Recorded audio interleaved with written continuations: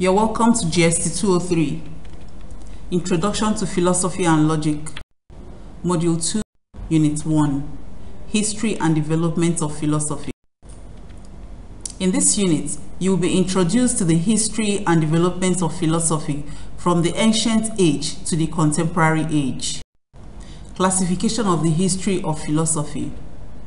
The history of philosophy can be classified as follows: ancient age, medieval age, modern age, late modern age, contemporary philosophy.